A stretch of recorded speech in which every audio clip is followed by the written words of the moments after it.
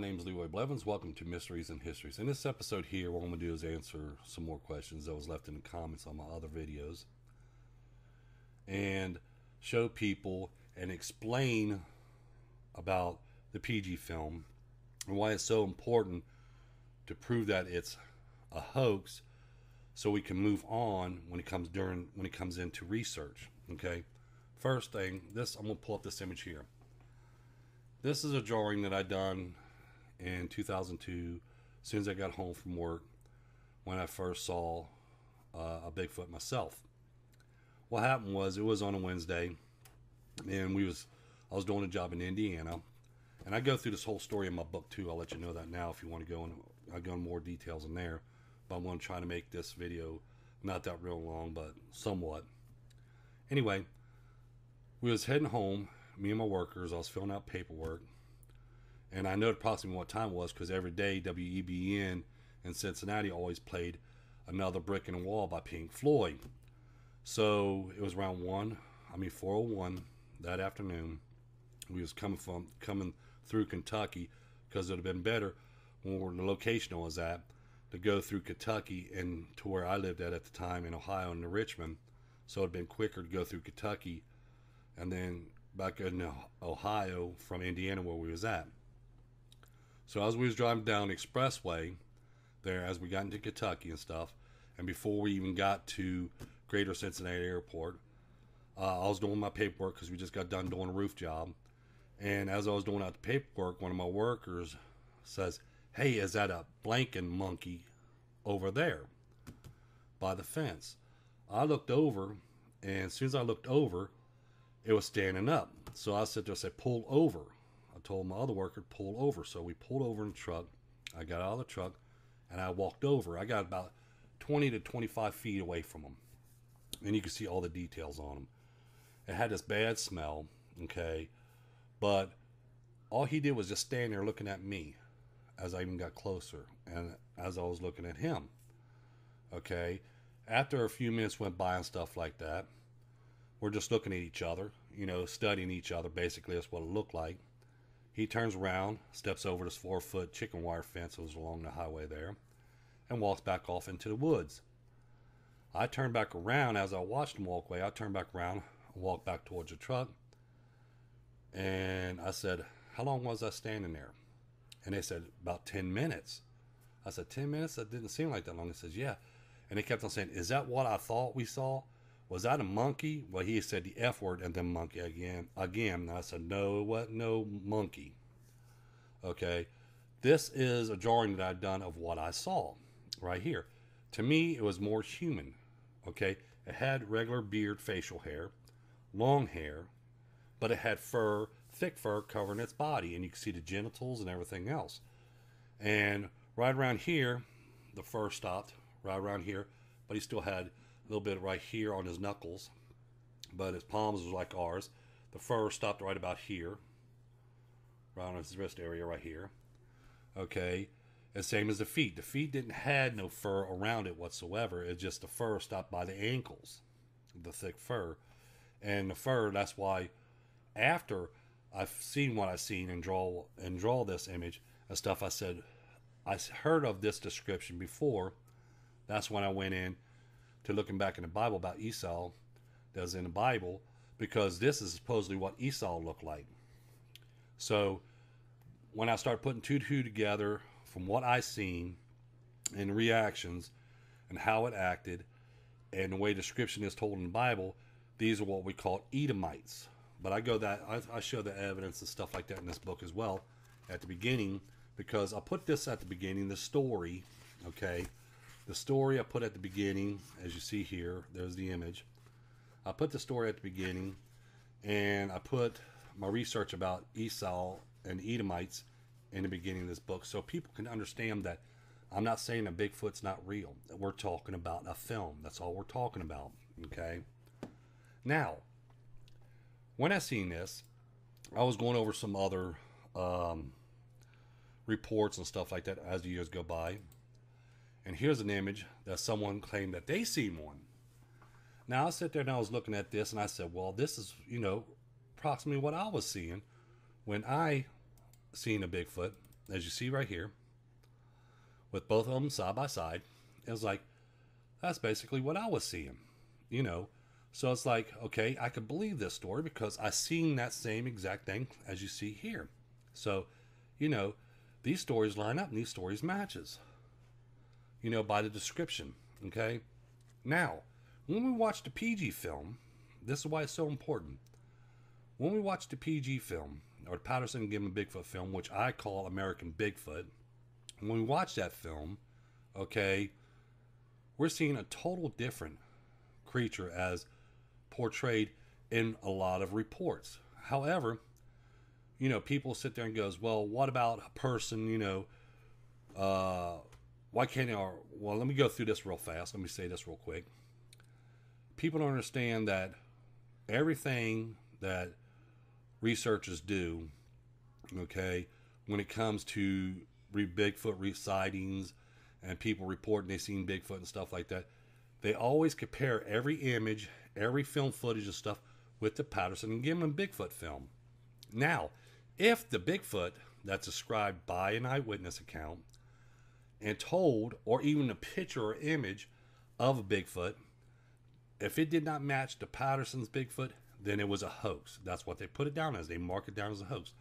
You don't know how many films I've seen over the years, how many images I've seen over the years, where it looked more what I saw and what other reports was talking about it looking more like a human than anything else. And when we look at the one in the PG film, it looks more like a gorilla is all it does. It looks like a gorilla walking.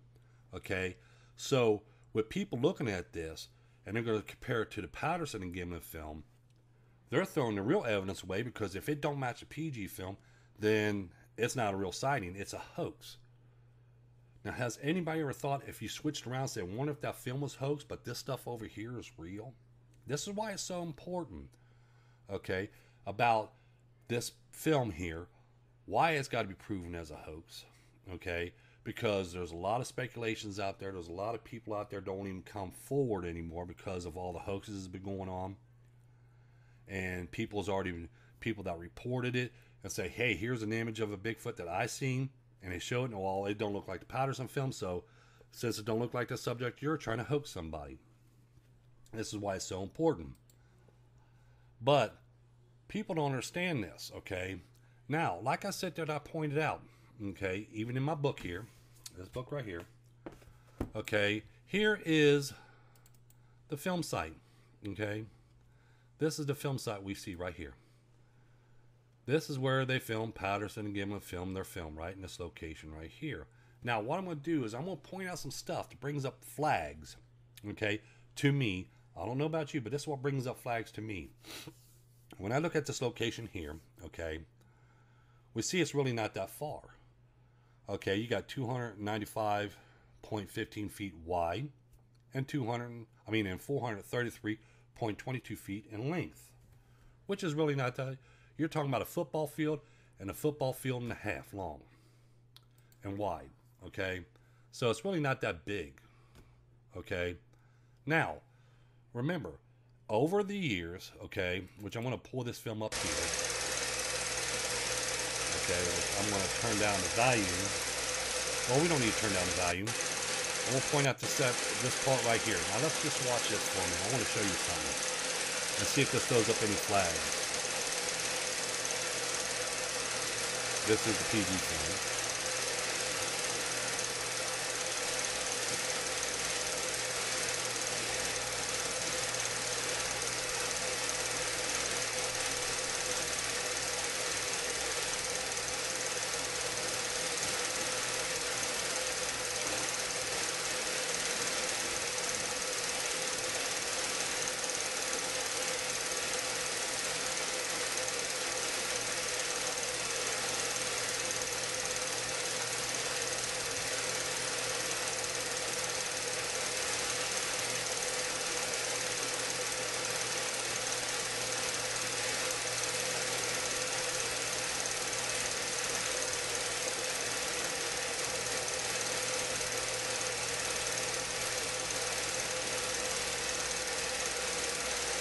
Now, as you see, you just watch that part where the Bigfoot was walking. Now, this throws up red flags here. You see how long that Bigfoot was out in the open? Okay, people today was wondering how can Roger Patterson captured this length of a footage, 57 seconds long, of this Bigfoot just strolling, not running or anything else, strolling out in the open in the middle of the afternoon by itself, just strolling along, and let him running up on him. See, you got to remember one thing. Roger Patterson's running after this creature. Okay, he's got a camera in his hand. He's running up on him. He's running up behind him. If you see right here, which I'm going to pull this right up here. Okay, look at this right here. Okay, here's where the Bigfoot and down tree was at. And this is where the Bigfoot started walking. Or walk straight over here. Then it makes a turn. Makes another turn. Then another turn. And then it turns behind these pillars of trees. These piles of trees. Now we look at the distance. They claim Roger Patterson was 90 feet away or 100 feet away. When all rights, he was actually only 41.57 feet away. When we line this up, okay, when we line this up as the Bigfoot was walking in the distance from him. Now, we had this Bigfoot walk starting off over here, but then there's a big break in between the film where it went from here over to here real quick. This is supposed to when Roger Patterson fell down, okay, and he hit his knees and his elbows and whatever. But then he runs over here. Now remember, this is a creature out in the open, okay? Now, let me tell you something. Go out and run for, find a bear. Oops, excuse me.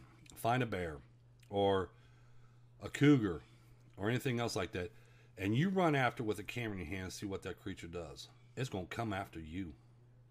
Because this creature is just walking calmly and cozy, just walking along. And a man's running up on him with some object in her hand, which they won't know what that object is. And is just going to still just walk calmly away. That's one of the red flags that, that points out real fast that people don't understand, that makes this film just a film. That's all it is. It's just a film. It's not real, okay? Because no one can run up on it. Just like when people reports, well, did you have a camera? Yeah, I had a camera, but it had enough time to take it out and start filming. Because that thing was like gone. People tell stories, or even people who has films of it. You see, it takes 2 steps and it's across this big highway, and it's already up and gone.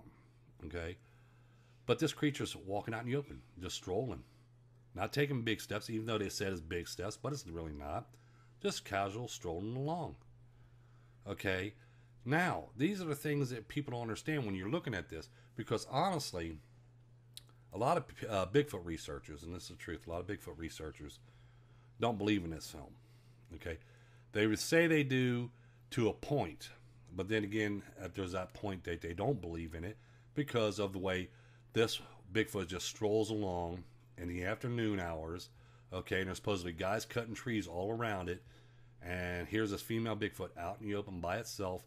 A man's running up on it with an object in his hand, and that Bigfoot don't bolt or take off when it had plenty of locations to take off, as you see here.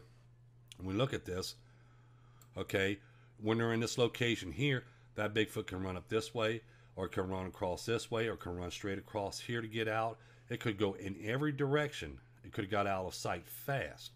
Now remember, they said, well, you got hillsides, you got cliffsides.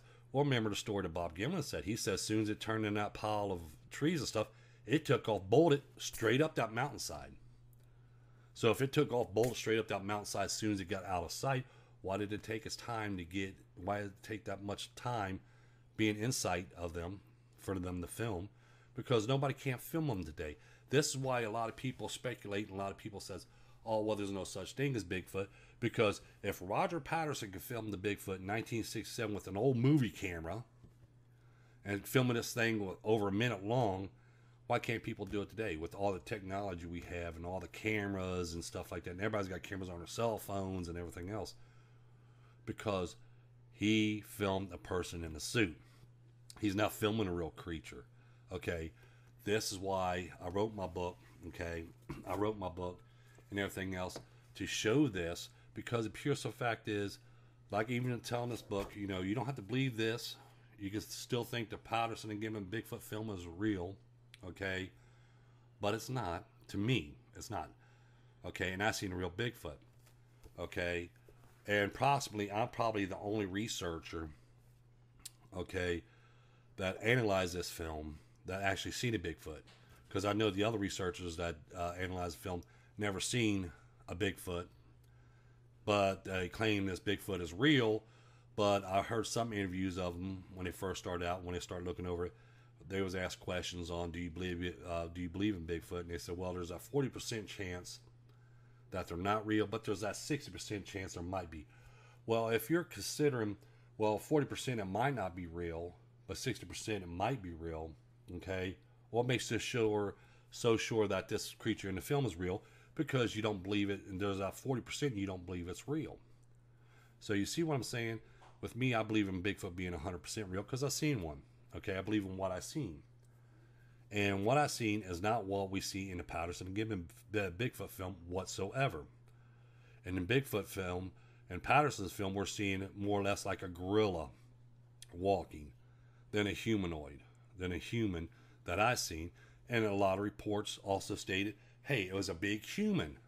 Okay, that's the key fact, human. The creature we see in the Patterson film is not human. Okay, it walks upright. That's the only thing there is. But it's actually a man in a suit. Now, a lot of people says, well, I'll tell you what, just go ahead and put the suit on.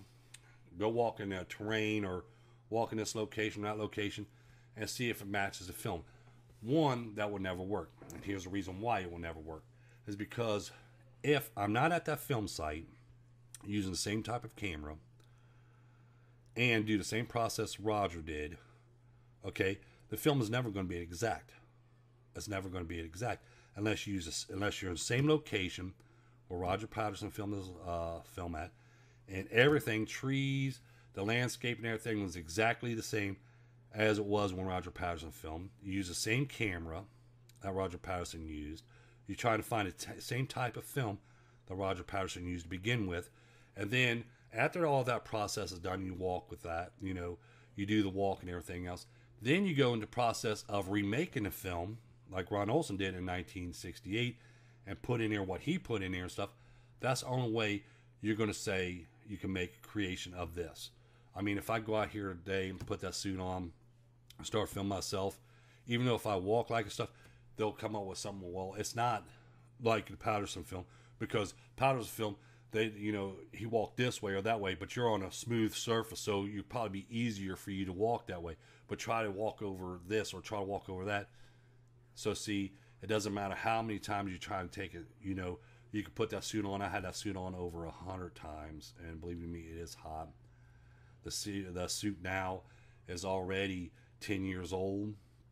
Okay, the suit's already 10 years old. It's been in a couple of short films for my nephews. A wrestler had it on, okay, and everything else. But, like I said, there's a lot of red flags that we have to look at when we look at this film. Just like a few more things I'm going to point up here. Just like when I said in that thing, here's a picture of me. I'm 6'2", okay. Now we have to take consideration of regular shoes, the feet pads, it's underneath the shoes, and then we got the helmet or the face mask and stuff we put on. Actually, I made 3 different faces for the Patterson film. Okay, the copy of the suit. I made 3 different individuals. Okay, this is the first one that I tried to make of it. Well, actually, this is the 3rd one I made of it, of the mask, excuse me. Now, when I had that suit on, with my shoes on, the feet pad, and the helmet, I'm 6'7", so it's going to add 7 more inches to my height. Okay, we have to look at this. Okay, now, as I point out here, here's the film site, or what the film site looked like. This is image done by Rainy D. Hendon. This is an overlay of the film site. We see it today. Okay, all this is lining up. All this matches and everything else. Okay, here is the film site. Okay, because we can even follow the creek right here along the side of the bed and stuff like that. Now, here's some more red flags I want to throw up in the air at you real quick. Okay. Now, like I said, there ain't no sense in me putting the suit back on and filming it unless you have the same terrain, same camera, and everything else, and filming exactly how Roger Patterson did. okay? Because if you don't do it that way, it's never going to make that point. You can walk on a flat surface. You can go down here by the river when it dries up some and film across the gravel bed there. You can do it any way you want, but unless you're at the actual film site, and the film site was exactly like it was back in 1967, and you was using Roger Powder's camera and his film and stuff like that, that's the only way you're going to determine whether they match or not. Okay, so that's common sense will tell you that. Now, what I want to point out is this. Before Roger Patterson filmed his Bigfoot, they actually had Jim McLaren walking the path of Bigfoot. Okay, like I pointed out in my other videos and also point out in this book. When we view the surroundings in a film by John Green of Jim McLaren, supposedly filmed in 1968, and then we got Roger Patterson filmed in 1967. But when we look at these images and we look at these stills and we look at the surroundings, not the subject now, the surroundings tell us that John Green's film was filmed way before Roger Patterson filmed his film, and we could tell this by the surroundings. As I point out here, this is from John Green's film, 1968. We have a piece of bark hanging on a tree. But when we go into the PG film, that bark is gone. Okay, John Green film, that bark right here is hanging on that tree. PG film, the bark is gone. Okay, now, as you see right here, see this twig that comes up and extends out this way? Now this is a dead tree, okay? This is a dead tree. It's not going to grow no more. But we see this extending branch coming up and then extend out. Now, this is in John Green's film and Jim McLaren's film, Walk, 1968 now. Keep that in mind. Now let's look at the PG film. Okay, this is Roger Patterson film, 1967. Here's that branch right here. Where's that extension branch at? It's completely cut off. Just like these two here are pushed over side to side. As we see here, they're extended from each other. Okay, they're extended from each other. This branch is hanging right here. That's in the John Green's film. But it's gone here, and these two sticks here are now crossed. Now, the reason why John Green's film come into play is because everybody practice something before they do any filming. This is the proven fact. They do this in films today. They sometimes, when they got for certain scene, they do practice runs. Basically, that's what Jim McLaren's film is, of John Green's film, I should say, was a practice run on how they actually want the Bigfoot to walk and where they should stand when they film it. That's what that film is about. Just like when we look at here, again, I'm going to point this out right here. If you look over here, here's that dog print seen in the film of Jim McLaren. Now that dog print's there. Now, as you notice here, which I'm actually over here now. See if I can zoom in as much as I can, which you can't. Well, I'll point it up. I'll point this back here, which I know I'm still over here. Right here we have dog print. In the same location, we have that dog print again. Now we got two films with that same dog print in the same location. This dog print here that's seen in the PG film, that was discovered by M.K. Davis. Like I said, when someone makes a discovery, I'm not going to take that from them. Okay, M.K. Davis discovered that dog print in the PG film. Okay. Now, I don't have no blood on it or nothing because I don't see no blood or nothing on it, but he did make that discovery of that dog print. Well, that dog print is also here in the same spot, in the same location as we see in the PG film. Now, we're going to pull that up about that dog print, which I'm going to pull this up right up here.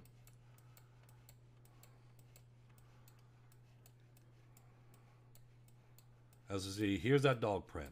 Now, what we're going to do is we're going to pull this up. Which, let me resize that one. Pull this up. And we're going to pull this up. Now, we're looking at the tracking dog film. That's a framed tracking dog film. As you see over here, which I'm going to pull this over here for now. Right here is one of them dog prints from the tracking dog film. And we know there's a dog there because we see the dog in that film. This is a close-up. Now, this dog print here is the same dog print we see in the PG film. The print matches up perfect. Okay, when we overlay them, they're a perfect match. This dog print from the tracking dog film is the same as we see in the PG film. Okay, so we know there was a dog there in the tracking dog film. Okay, there was a dog there when it came to the PG film. We can see that dog print right there. We can also see shoe print. There's a boot print right here. There's another boot print over here, and everything else. Now they had this location picked. Okay, they had this location picked, which I'm going to pull up this right here. Okay, as you notice in this frame here, the Bigfoot's gone. Okay, well, I took the Bigfoot out. Okay, I erased him out of this film. Like I said, you could take things and you can add things to films and stuff. And what I did is I took the Bigfoot out so I could sharpen the image a lot more, make it look a lot better. But I wanted to point this out. As you see here, here's a close-up. As you see here, the Bigfoot, when it was walking through there was somebody already carving a Bigfoot face in a stump. As you see right here, here it is. There's that carving of a Bigfoot being carved in a stump. We see the eyes here, and there's the nose, and it looks like what they're getting ready to start forming a mouth here, and we have the brow right here above the head. And here's a closer image of it. Okay, here's a closer image of it right here. As you see, the eye, nose, and the mouth. And I did the outline so you can actually see it. Okay, someone was already carving a Bigfoot there before that Bigfoot started walking.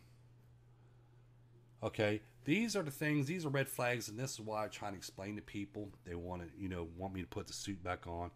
They want me to do these walks and stuff like that, which, as I point out, it'd be useless to make, just walking along in the woodside area or anything else, unless you have the exact same camera, exact same film, and everything else.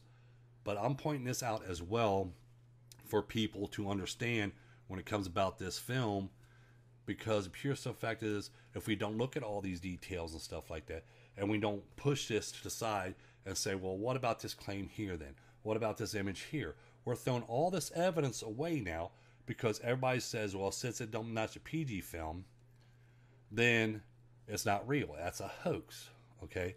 When I seen over the years a lot of films, a lot of images, and some of them's blurry, but some of them look like, there was one image they actually marked down and said, well, that was a hobo. That was a bum that, probably lived in the woods. Okay? So, yeah, that's not real because it don't look like Patty's, Patty in the Patterson film. Okay, so they didn't mark down as a hoax. Now, remember, like I said, like when these images here are taken, right here, we have this image, this image, this image, this image. And as you see right here, as we're going to zoom in, on this one image here, we have Reenie DeHennen's pipe. Okay, his pipe. Now, these images are taken at the Patterson Gimlin Bigfoot film site on Saturday, October 21st in night hours. It's going from Friday into Saturday morning. That's when these images was taken. But remember, Roger Patterson, Bob Gimlin is already gone.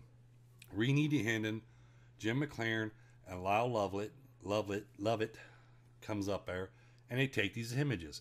Now, how did they know where this film site was at? There's another red flag that goes off. How did they know where the film site was at when Roger Patterson and Bob Gimlin didn't tell nobody where they filmed it? They said they filmed it in the Bluff Creek area, okay, along the creek bed.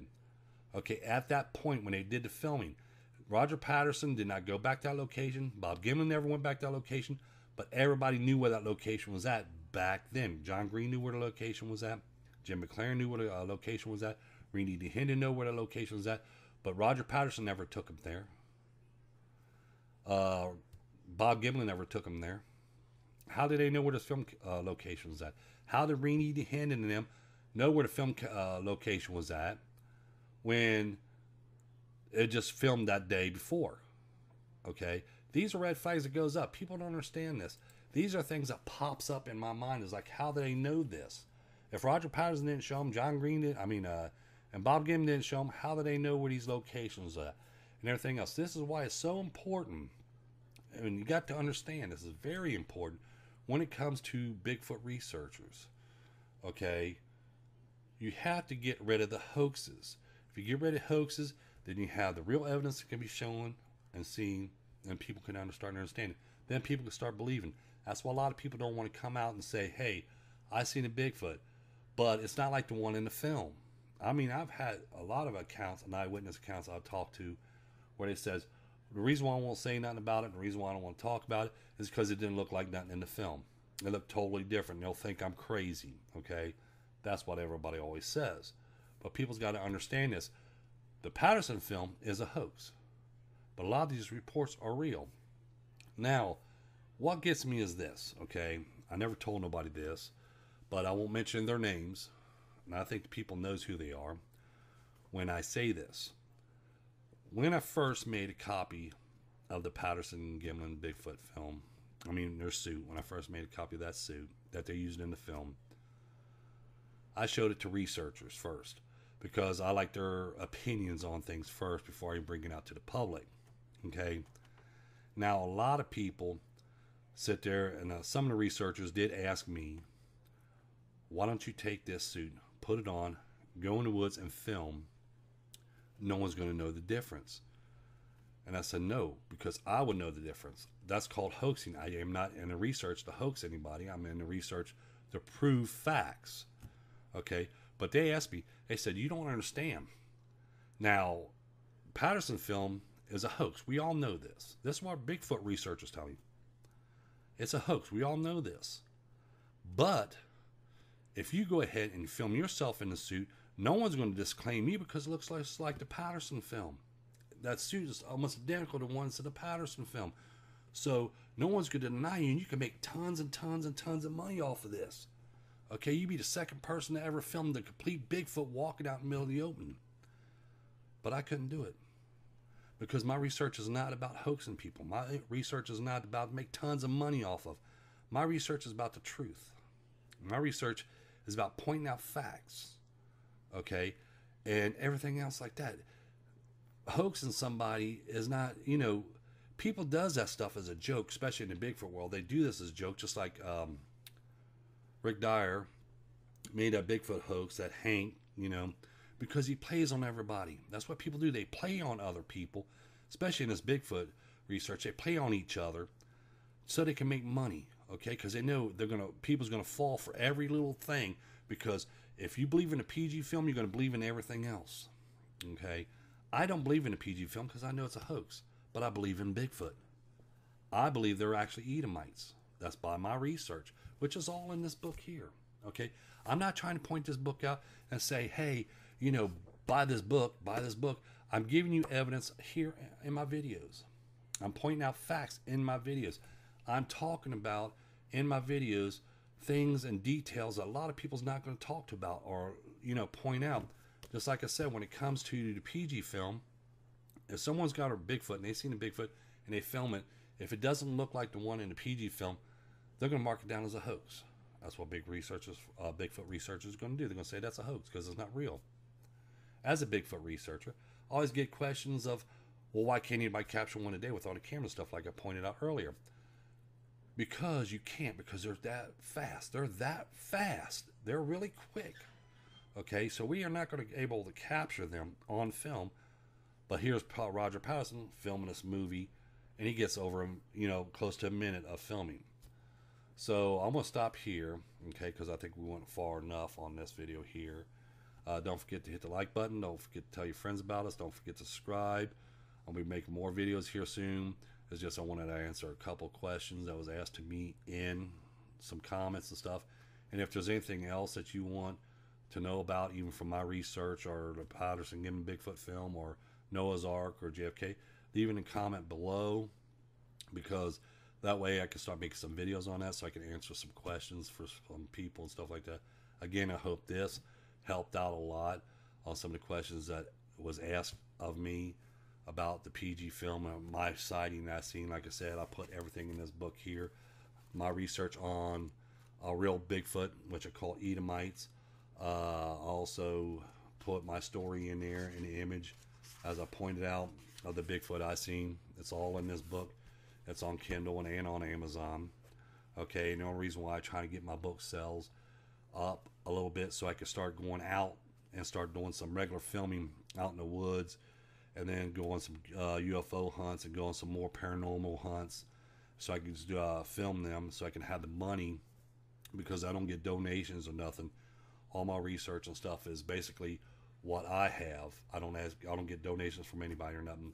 And that's how I try to fund my research on going further, by selling these books, so I can go out and do paranormal investigations and come to the truth about that kind of stuff, because there is demons out there and stuff, and there is paranormal out there. Okay, I keep my mind open to all research, because in every field there's always something there, and there's always evidence there, and there's always evidence that's being overlooked. So again, don't forget to tell your friends about us. Don't forget to hit that like button. More videos are coming your way. Thank you.